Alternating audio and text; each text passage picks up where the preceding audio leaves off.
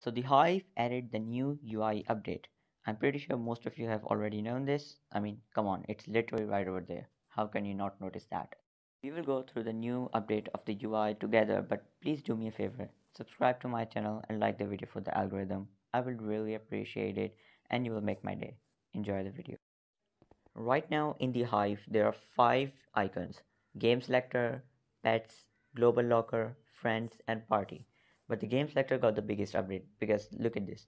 They added such a great UI and they added each game to be defined by their thing. Example, Skywars with a helmet, Hide and Seek with a block, Death Run with a skull, and they added a new way to go to the Quest Master, the Quest Island. Now you can just tap this and teleport to the Quest Island. That is just that easy. I think Hive did a really great job with these icons and the upgrade they did to the UI.